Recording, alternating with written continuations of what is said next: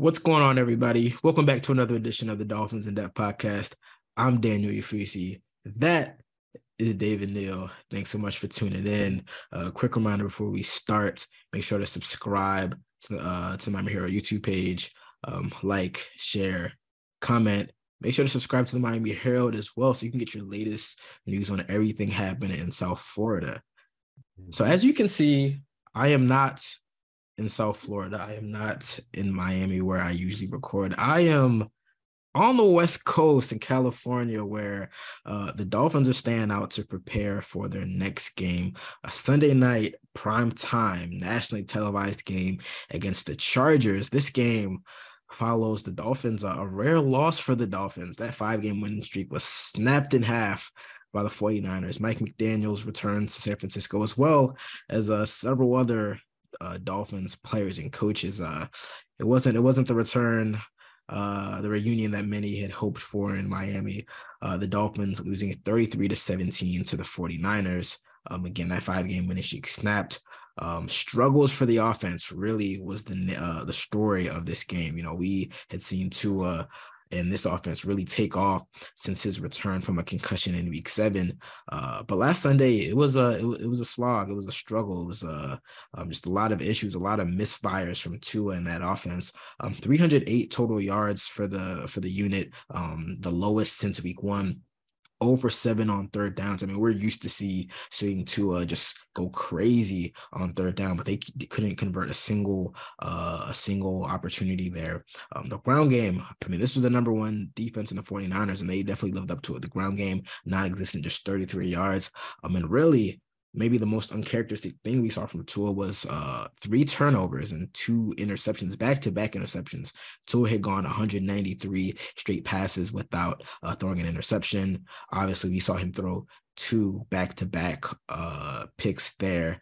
And that all just led to a very, very frustrating afternoon for the Dolphins, especially when you take into account that Jimmy Garoppolo, the 49ers starting quarterback, was knocked out of that game on the first drive with a broken foot that's going to sideline him for several weeks. Mr. Irrelevant, Brock Purdy, last pick in the 2022 NFL draft, came in, and he looked good, kind of carving up that Dolphins defense at points in that game.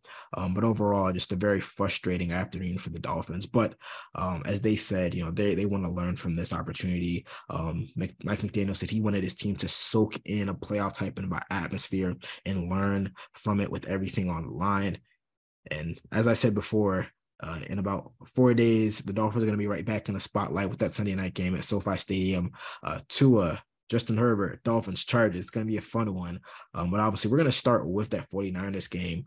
It was an interesting one because I think that a lot of people who are very skeptical about Tua, about this offense, this was their gotcha moment. It was the 49ers laid down the blueprint. Did they expose Tua? Is the 5-game winning streak, was it all a mirage, a fraud? And I left that game thinking that as much as the 49ers defense really, really made things tough for a Dolphins offense that was, as we know, playing without Teron Armstead, playing without Austin Jackson. You have a pair of backup tackles in there. You know, the linebackers or secondary, they were really on point after that opening score, 75-yard touchdown to Trent Sherfield. After that, they were really, really locked down. But as much as the 49ers defense played well, when you rewatch that game and even in the moment, you saw a lot of, again, as I said before, uncharacteristic play from Tua Tagovailoa. I mean, this is a guy who is, you know, amongst the top in the NFL in terms of accuracy, on target percentage. I mean, he seemed kind of rattled. I mean, honestly, he seemed kind of rattled in the face of that pass rush. It seemed like, I mean, I know he didn't admit it, he wouldn't say to it, but to my, you know, just me watching from the press box up high, it seemed like he was kind of rattled and he was kind of speeding things up. And that's why we saw a lot of those passes go over the heads of guys. We saw him kind of leave the pocket a little too early. You know, so on a look at that game, I think that there were a lot of missed opportunities. In my Dolphins film study, I wrote about how, I mean, Yeah, the 49ers pass rush was very, very good, and they rattled Tua at times. But I think a lot of that was just kind of Tua getting in his own head, and like there were opportunities to be made. There were a lot of plays over the court, over the middle of the field that we're accustomed to seeing Tua hit that he just didn't hit. And for as bad as that game was for the offense, it was by far Tua's worst game of the season. With about 10 minutes left, 9 minutes left. 6 minutes left. The Dolphins were on the 49ers side of the field, facing 4th and 2, I believe, with an opportunity to make a play. And, originally we thought that Tua had completed that pass to Mike Gesicki along the sideline, but Kyle Shanahan challenged it, and the replay showed that he didn't make a play. Obviously, the ball was turned over on downs. The 49ers go down, they kick a field goal to make it a 2-score game. And then Nick Bosa did what he had done all afternoon, made a play. And, that strip sack return for a touchdown really sealed things. But I don't think the sky is falling in Miami. I always think of, the NFL as like it's a week-to-week league. You're probably never as good as people make you out to be after a win, and you're probably not as bad as people make you out to be after a loss.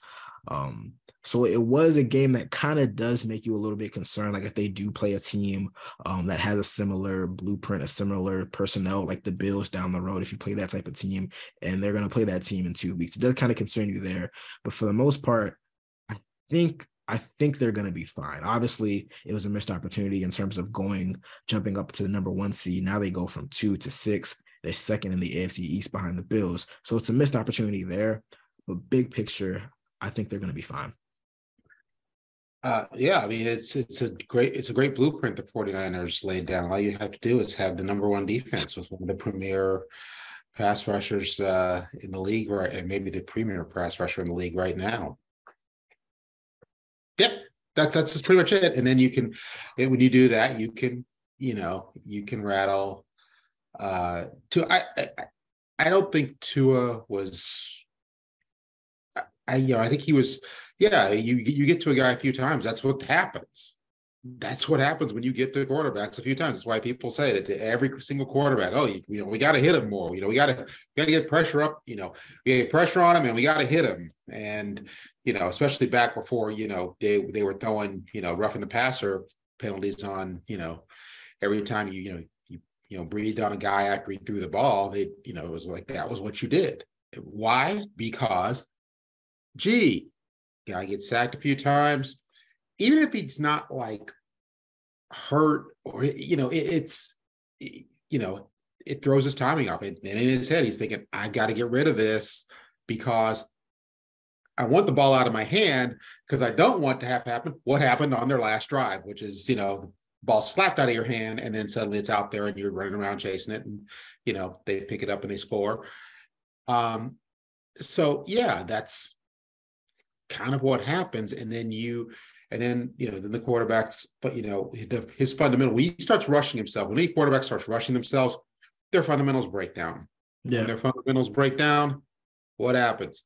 The passes don't go exactly where they're supposed to be. And Tua is the type of quarterback where he's not gonna he's not like Mahomes or Josh Allen where they can run around and kind of be off plan. Like that's not his game. So really, it's even more important for him to not rush himself or not be rushed. But and their offense is based on timing. And so if somebody's throwing the ball a little tad too soon, somebody's throwing the ball a tad hot, a tad off, a tad late, tad high, not really setting their feet. Well, you get what happened the other day, and that's. You could say you could say it's a blueprint, but honestly, it's funny that this was happening in San Francisco. As old heads remember, people said that for like a decade and a half about the 49ers when you went from through the Joe Montana years and Steve Young years. Oh yeah, that's it. Yeah, you got to hit them, you got to throw their timing off, you got to do this, and then but the problem was that precious few teams could actually do that on a regular basis. And, even so, it was kind of like, oh yeah, even if you did a good job of it, well, they still got you for enough that, your defense couldn't hold them under. Your defense couldn't play well enough to win the game, and that's kind of what happened here. I mean, they scored 17 points on really two huge plays, and the rest of the time it was, they had a rough time, and they had an interception with a running back with Jeff Wilson. He slips to us throwing the ball. Yeah, and if he doesn't slip, I don't know if that play happens. Obviously, that's happens. And it's funny how the universe works. That's the kind of thing that happens when things start going against you. Yeah. When things are going your way, the defensive back or the linebacker drops the ball, or it doesn't get picked off somehow. But no, he slips. I don't know if that's Tua's fault. The one with Tyreek Hill. That was obviously behind him, and that was just a bad way pass. off. Yeah, and that's I'm trying to get it out there. There's a lot happening here. I've been rushed all day, and it happens. I don't think there's one thing I don't think you have to worry about with Tua. Is that I don't think that you're ever going to sit there and say, okay, he got rattled by the situation. If he gets rattled by getting hit too many times, or just getting sacked too many times, not even really pounded, but just getting sacked because you don't want to lose that yardage. You don't want, and so like I said, you start doing things. You get out of your rhythm. It's very simple. But I don't think that like the situation, this was a big game. I mean, you could I'm watching from here and, on TV, you could feel it. You could feel that coming through the set. This is one of those games where you felt big regular season game, coming through, even though, it's interconference, it's not going to be, it's not going to be counted a tiebreaker in any way. It's not an AFC game, but this was okay. These guys look like the best in the NFC. These guys might be the best in the AFC. This might be a Super Bowl preview. There was a lot of energy into it. The crowd was into it. You could feel it. I could feel it watching on TV. I could feel it when I was listening on the radio during the game. That, so it was a big game. I don't think I agree with you. He was rattled. I don't think he was rattled by that. That's not a moment. It wasn't that the moment got to him. Yeah, he's lived with that he lived with that throughout college. I mean, how many games like that does Alabama play? But yeah, I mean, when they started getting to him, he got a little rattled, and there's a lot of focus on Tua, obviously, but you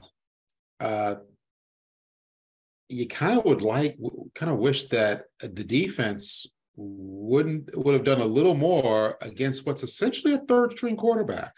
Yeah. That's their Skylar Thompson. Yeah. They lost sort of Trey Lance earlier in the season. They lost, and so now you use Jimmy G, and so here's this guy coming, off the bench. I think he'd only seen mop-up time against Kansas City. You kind of like to see more from the defense there. That said,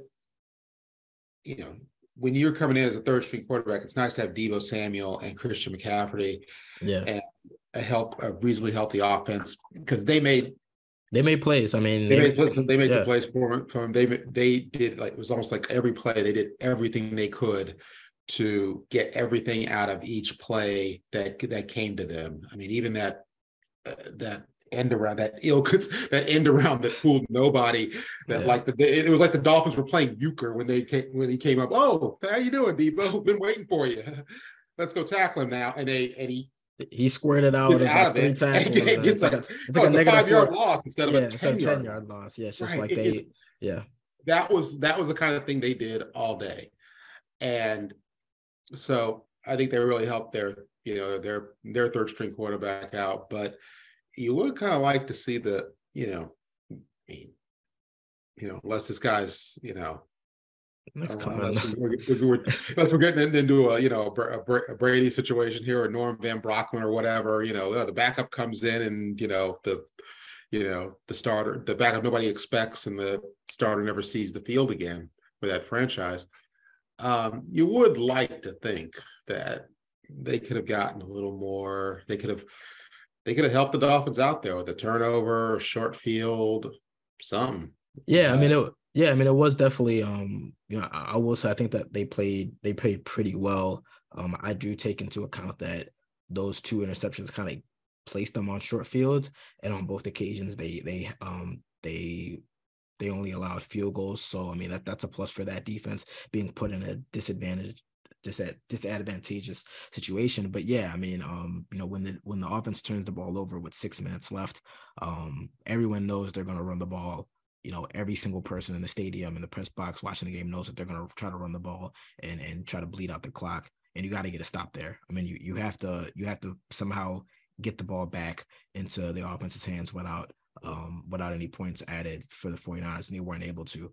And I think that in some aspects, again, they were kind of outcoached with, bringing out that cover zero, bringing out some of those blitz looks, and Kyle Shanahan having, his rookie and Brock Purdy ready to, kind of neutralize that. So again, I agree. It was definitely an up and down performance, because in some aspect, they were able to get some pressure. They were able to get that one interception on 4th down. And they were able to kind of have the offenses back when they turn the ball over, but at the end, when you really need the defense to make a stop, they weren't able to. So yeah, that was a little disappointing there. But overall, I think that it was a decent performance. I mean, it's not dominant. I don't know if at this point this is ever going to be a dominant defense. I don't think so. I think it's probably going to be an average to above average defense. But in that spot, yeah, you need that complimentary football. I mean, I remember talking to one of the exactly. One of the defensive guys said, "Hey, I mean, points are going to be scored. It's tough to shut out teams, and not. I mean, shoot, the 49ers are probably the best defense in the NFL, and they had a streak of not allowing a second half score for 4 straight games. I mean, that just doesn't happen in 2022. So it's tough to keep a team out of the end zone and keep points off the board, but you got to be able to make stops, when in high leverage situations, and the Dolphins defense wasn't able to. I mean, that end of the first half touchdown drive, that was a huge one. That sets the tone. That the score wise, that sets the tone for like the entire second half. Yeah, and you kind of like to see them get a stop there also. But look, that's the Dolphins played on the road against what I think might be the best team in the NFC, and a team that's pretty well set up to kind of stop what they do, and is going to have that good eye discipline with what the Dolphins do. And both sides suffered. Both Dolphins came in with some injury issues. 49ers, suffered a significant injury during the game. You get a late turnover, it's run back. So the score looks like a 16-point win. It looks like a bit of a blowout, but it was a lot closer than maybe the final score. It was in reality. You're right. You're right there at the end. They get so they lost. It happens.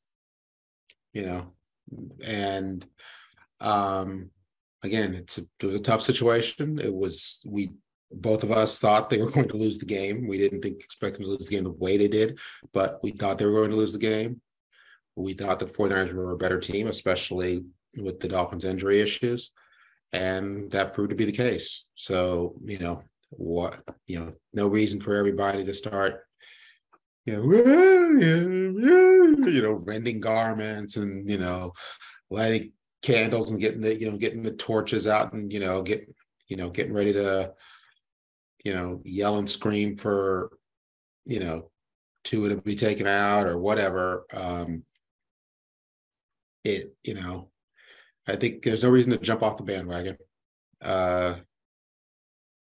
Now, Even if they lose this week, I don't think there's any reason to jump off the bandwagon. Look, folks, people, teams lose games, and I think for the first time this season, the Dolphins they lost with their number one quarterback starting the game and finishing the game. Well, he was taken out at the end, but I get the point. Yeah, had the ankle kind of re-aggravation, so he's taken out. But I get the point. Yeah, The first time that Tua, or definitely the first time since he returned from the Week 7, returned from a concussion in Week 7. They're losing with him at the helm. Yeah, they lost. Yeah, they lost. Yeah, I will say, as you shift into December football, we spoke to Mike McDaniel about kind of playing meaningful December games. This was the start. This was the first of 3 consecutive road games. Again, there's still a lot of season left. But like I said, there was that missed opportunity going from, potentially 2-1 in that conference to going from 2-6. And now, you have the second leg of that road trip with the Chargers, ahead of the Buffalo Bills game. I mean, you said we're going to talk about this on the other side, but I mean, if you lose this game, it does start to get a lot more dicey in terms of like that Week 15 game becomes a must-win game in order to win the division. I mean, if you go down 2 games to the Bills with a split, then you're kind of just gunning for a wild card spot, and that would be kind of a disappointing drop considering how well they had played into his return. So again, they still got two more games on this kind of road stretch. And then they got the Packers on Christmas, and then they wrap up with a pair of divisional games. But definitely a missed opportunity there. But we'll see how they rebound against the Chargers. All right, we're going to take a short break. But when we come back into the side of things, we got to discuss Tua versus Herbert.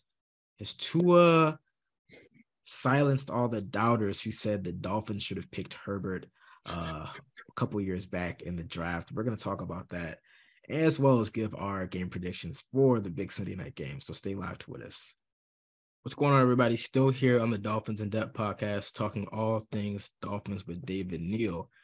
And as we move on to Sunday night's highly anticipated game, flexed game. I mean, it's the true testament of the Dolphins' appeal this season. This game was flexed to the Sunday night slot. Dolphins, Chargers. But more importantly, maybe not more importantly, but very importantly, Tua versus Justin Herbert. I gotta maybe that's more important than the actual game. But obviously these two quarterbacks aren't going to be facing off directly against each other. But I mean, as former top 10 picks, Tua number 5, Justin Herbert number 6. All the questioning of that decision, the Dolphins picking Tua 1 pick ahead of Herbert, who obviously went to the Chargers. That's been debated to no end over the past couple of years, especially as Justin Herbert burst onto the scene early on in his rookie season, earning Offensive Rookie of the Year honors. Tua kind of slower in his progression. Obviously, we knew that he sat the first couple of games on the bench as he was kind of recovering from that devastating hip injury that he sustained back in his final year of college. Tua's thrown into the starting role his rookie year, had some ups and downs, yanked in and out of the lineup by Brian Flores. Second year, we all know how much of a disaster that was, battling injuries and struggles and internally and outwardly, with this the whole 2 coordinator situation and just not having the requisite talent to succeed. But Tua has kind of flipped the narratives. I mean, with this breakout season, Justin Herbert having a really strong season as well, but Tua definitely the better season. And that's been reflected in, the MVP odds. He's still top 5, still really high in a lot of efficiency numbers and raw stats. When we compare these 2 quarterbacks, almost finished with their 3rd season in the NFL. I mean, Justin Herbert, knocked out my headphones, but Justin Herbert, I'm excited for this. I'm excited for this, man. We look at Justin Herbert, a 21-23 record, which I think his biggest critics will point to is, him having the supernatural, people say generational talents, but maybe that not translating to wins. He's 21-23 as a starter. 66% completion percentage, 5,000, almost 13,000 yards, several thousand yards more than Tua, because obviously Tua hasn't played nearly as many games. 89 touchdowns, 32 interceptions, 96.3 passer rating. Tua, on the other hand, is 21-10 as a starter. I mean, that's been the thing for Tua since he entered the league, regardless of how it looks, left-handed, maybe not putting up the biggest numbers. He's been a winner in the league. And I know people they like to say wins and losses is not, that's not a QB stat. I agree, but to some extent it is, because the quarterback plays a big role in that. I know you don't want to hear that, but I'm just saying. But Tua 21-10 as a starter, 66.8% completion percentage. So they're essentially right on the same when it comes to raw completion percentage. As I said, Tua, not as many raw passing yards, 7,300, 48 touchdowns to 20 interceptions for 96.2 pass rate. So these guys are, for the body of their 3 years, they're kind of neck and neck. And obviously, if you go per game over those 3 years, Herbert has the leg up on, passing yards and touchdowns again, but he's attempted a lot more yards than he's attempted a lot more passes than you. So Tua's been a lot more efficient over his first couple of years. And I think that that's really reflected in this breakout season where, again, the Chargers are 6-6. Justin Herbert, 66% completion percentage, 3,300 yards, 20 touchdowns, 7 interceptions for a 92 passer rating. But Tua, on the other hand, 8-2 record as a starter. We'll say obviously he's knocked out of some games, but 8-2 record as a starter, 68% completion percentage, almost 2,900 yards, 21 touchdowns to just 5 interceptions for a 112 pass rating. That leads the NFL. So breakout year for Tua. He's shining. Right now, the pick looks like a hit. If Tua can sustain, maybe not leading the league in passer rating and every single efficiency number out there, but if Tua can remain in that kind of top 5, top 10 realm, the realm that a lot of people kind of anointed and put Justin Herbert in after his first year or two, I don't know how you can say this was a bad pick or they should have done Herbert over Tua. Now, I will say this is a very interesting kind of rivalry to me because I felt like they've only met once. Obviously, as rookies, they only met one time as rookies, and the Dolphins win that game. So there's not really like a rivalry on the field there, but the rivalry has definitely taken place, on social media with the two factions, whether it's, the Tua stands and the Herbert stands. That's really where the real rivalry is taking place. I'm not going to get into that too much. But again, I didn't, years ago, I didn't know too much. I watched a ton of college ball. I watched a load of Alabama, so I saw Tua. At first, like I said before, you could definitely say that this was a miss. This was maybe could have been like a defining miss for the Dolphins with the way that both those players' careers have started. And it's interesting because they're so different. They couldn't be like farther apart, where Justin Herbert's the rocket arm, it's the ability to push the ball downfield. And then that's his gift. That's his superpower. But for Tua, it's the accuracy, it's the timing, it's the eye manipulation, it's stuff like that. It's his ability to be so pinpoint with his passing and put it right where his receivers need it. So again, it's like if you're taking them in a vacuum, and if you're kind of putting them in a vacuum and you say, who would you take? Sure, like, yeah, you're probably going to lean Herbert because he has the big arm. But, as we've said this weeks and months ago, like before the season even started, like the game isn't played 40 yards downfield. Would I take Herbert? I'd probably give him the edge just because when you do have that arm, you can kind of stress defenses a little differently. But if anything, this stretch of the season has shown that Tua has a superpower and he has a gift in itself, and you can be very, very successful with that gift in its own right. Not every great quarterback in the NFL has had a rocket arm, has been able to launch it 60 yards downfield. So I'm really excited for this matchup. I'm just glad that like we're at the point where like most of these guys are succeeding, and it's like can we kind of like be happy that like both of these guys succeeded. I mean, the 2020 draft, the QB draft class is looking like a great one with Herbert and Tua and I'm blanking right now. Jalen Hurts. I mean, it's looking great. Obviously, Jordan Love, you won't put him to the side. But I mean, it's looking like a great class. And, I hope that on Sunday night, it's not going to happen, but I'm hoping on Sunday night, instead of kind of saying like, this guy can't do that and this guy can and vice versa, we're really appreciative of like their various gifts, because we're going to see two very, very different players who have very, very special gifts. It's sort of, one of the things I don't like about too often in sports, we act like it's either or, and we act like, well, wait a minute, why can't I just like both guys, and why can't we appreciate this guy or this woman for what this athlete does? And if there's a kind of an opposite number or a rivalry or a created rivalry, manufactured one, why can't we just appreciate the opposite one for what they do? And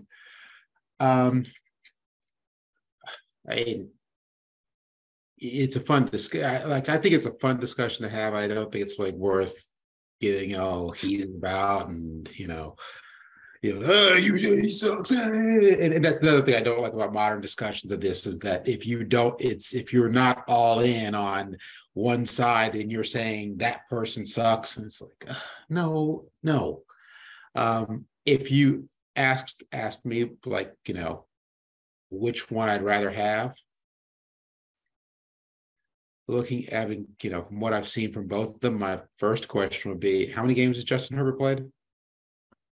Over the course of his career, he's played in 44 games, 21 and 23 as a starter, which again, how many games has Tua played in? He's played 33. So, and part of that, obviously the first half of the year, and you could say that was to injury as well, but they were kind of easing him in his first year. So right. not as many games played. First ability is availability. That's fair. That's true.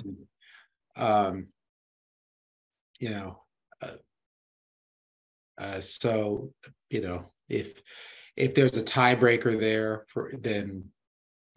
I think a good coach looks at what he has and molds what he does to his players' abilities. And I don't think Brian Flores did that. I think Mike McDaniel definitely has done that. And I think, if you gave Mike McDaniel Justin Herbert, I think he would do that too. I think he would say, okay, this is, this is, we're not going to run the same offense, at least the same passing offense, the same way. You don't do, you wouldn't.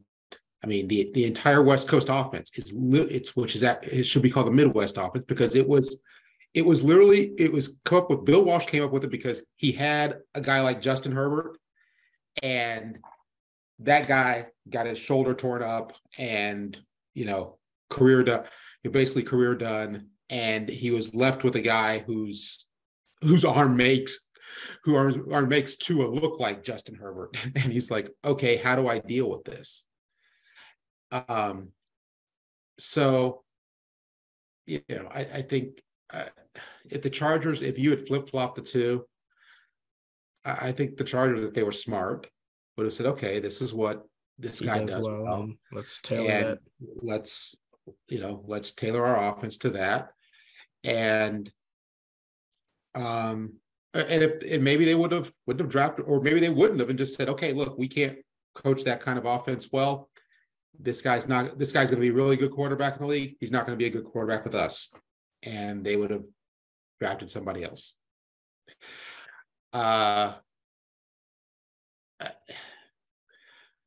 It's like I say, it's a definitely manufactured rivalry. And unless the teams finish, both finish second in their divisions or both win their divisions, I or both finished third in their divisions, each year, like the Colts and Patriots did for several years when Manny and Brady were there. They both seemed to have do the same thing in the same year, usually winning their division. So the schedule formula would always have you playing each other. They're not going to meet every year. And, does it make this meeting more interesting? I don't know. I think it's really interesting because each team needs this game and in the playoff race. And it's a game you need just on raw record. It's a game you need for tiebreakers. So that's where it's going to be interesting. Yeah, it's going to be, Sunday Night Football, and, all the eyes are going to be on you. It's going to be the big deal game. And, at the lovely, sort of brand new stadium, in LA. And, so that I think there's going to be some buzz there. And, they'll each one will want to outplay the other, but it's a simple fact, as we know, they're not playing each other. Yeah, definitely. So I think there's something about the Chargers that for years and decades, they always seem to have the pieces, and it never comes together. Never seem to fit together just right. Whether it's injuries or it's just them coming up short in the playoffs. Right. Somebody gets hurt. Drayton Florence gets, Troy Brown strips down the interception that seals the playoff game, or you show up for the playoff game and Phillip Rivers and LaDainian Tomlinson are hurt, and it's just. It always seems that way. Or you show up for the playoff game and it's 59 below zero wind chill. This always seems to be them, and this kind of feels like this year's Chargers team is like that. They're just they're a really good team, and you're going, but you look each week and there they are playing a game that seems much closer than it should be, losing the game that they shouldn't, losing to a team that they shouldn't. And, personally, I'm going to pick the Dolphins just because the Chargers, this just seems like exactly the kind of game that the Chargers, will hang close in. They're going to, it's going to be tough. It's going to be, where you're going to be back and forth. And then at some point, that last 5 minutes, everybody watching that game, everybody in the stadium is going to be sitting there going, okay, how's this going to cut? How's this going to happen? Because it's going to happen. How's it going? How are they going to blow this? Or how are the Dolphins going to win this? Because I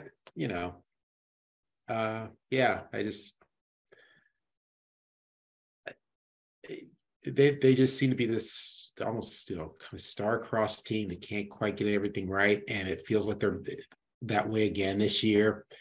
And Justin Herbert's a hell of a quarterback. Like I said, if you had to, the tiebreaker to me is availability, but so what?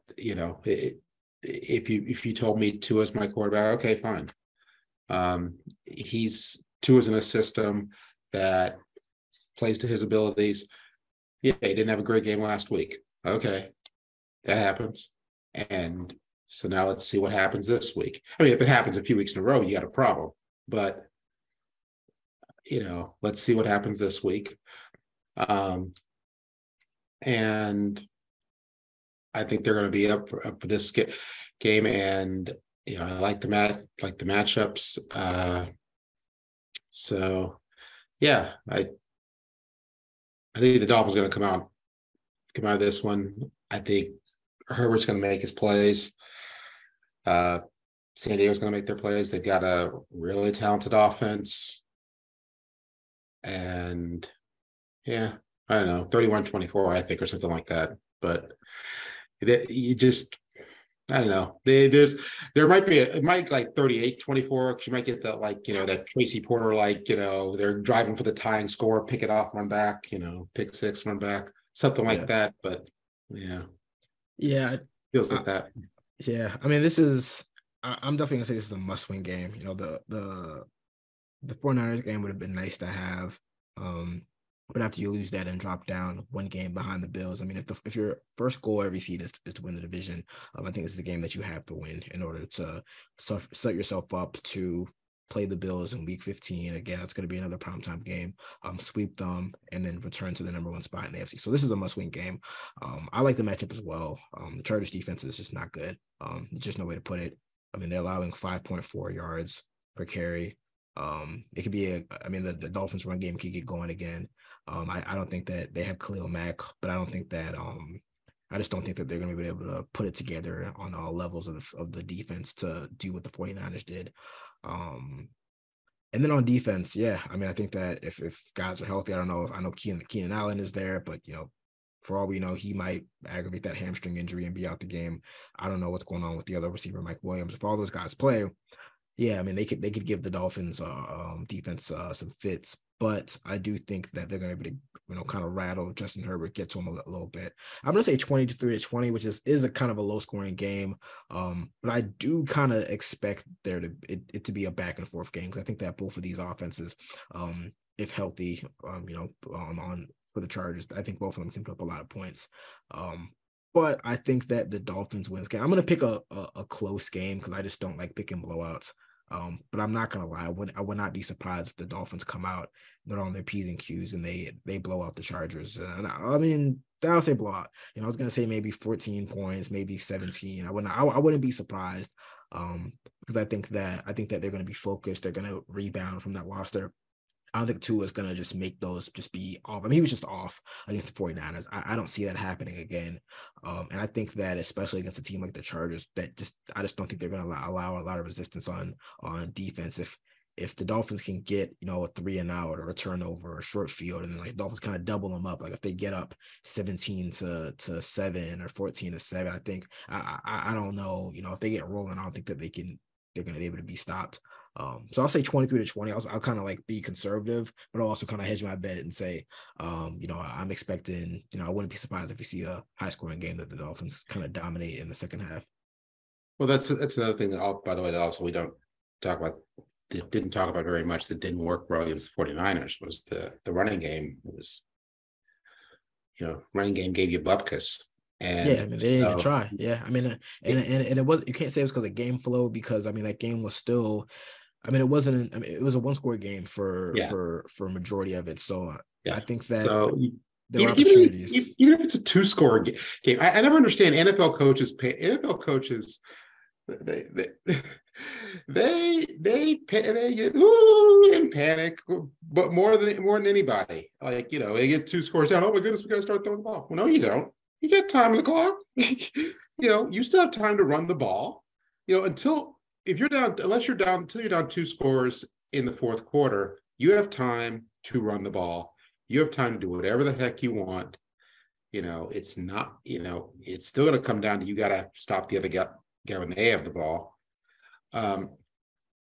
But yeah, the Dolphins could have run the ball at any point during that game, or they could have tried to run the ball at any point during that game. The score did not dictate anything until the very end. Yeah. And they weren't able to. They didn't get it going. And that is also, that was something that was coming along. And boy, any quarterback can tell you, your life gets a whole lot easier. Your receivers come open there more. It's, suddenly it's a day at the beach when the running game's going. And, you can work, they really have to respect your play action fakes.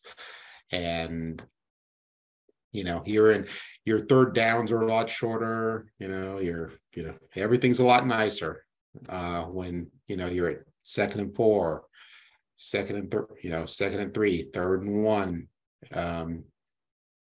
So yeah, this is, I can see the Dolphins as being back on track, and yeah, the Chargers have the weapons to give the Dolphins problems, but yeah, there's a reason their record is where it is, even though their roster says it should be better. Yeah. And so I'm going to take the team whose record is right where their roster says it should be. And, and funny enough, that's also the team with the better record. Yeah, exactly. Yeah, I mean the Chargers were definitely. I mean, I don't want to say they're one of them, maybe like the biggest disappointments. 'Cause I think there's definitely a lot of teams out there like the Broncos and whatnot, and even the Raiders who have been much more bigger disappointments. But I mean, this was Right. this is one of the teams that was kind of going all in, with trading for Khalil Mack, lining come up with Joey Bosa, and this was definitely a team that was kind of viewed as an up and coming squad in the AFC. So for them to be 6-6, it's definitely a little bit of a disappointment. And again, I mean their record, kind of, you are what your record are, it says. I mean, right now they're a talented team, but they're a team that hasn't that's mainly been average over the course of the year. So I mean, I think this definitely is a maybe get right game for the Dolphins ahead of that big Week 15 game, and we'll see if they can get back on track. Well, that brings us to the end of another edition of the Dolphins In Depth podcast. I want to thank you guys so much for tuning in. Reminder, as always, to subscribe to the Miami Herald YouTube page, like, share, comment, as well as subscribe to the Miami Herald. As I said, I'm out here in California, sunny California, where the Dolphins are staying out on the West Coast to prepare for the Chargers. I'm going to have a ton of coverage for you guys throughout the week, updates on Tua, Teron Armstead, who could potentially make his return Sunday for that game from that pec injury, as well as a lot more news. So definitely stay locked to the Miami Herald website, newspaper, however you get your Miami Herald news. We'll be back next week to recap another week of Dolphins football. But until then, you guys take care. See ya.